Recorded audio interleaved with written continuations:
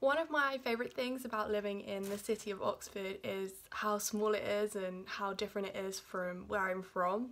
So because it's quite a small city and it's fairly compact, you can basically get around most of the city on foot, and that's predominantly what I do.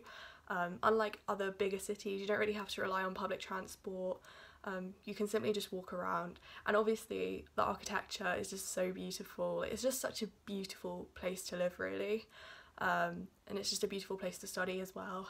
And because it is so small and it is so compact, you can get to know places a lot better than, say, if you were in a bigger city. So that's probably one of my favourite things about living in Oxford.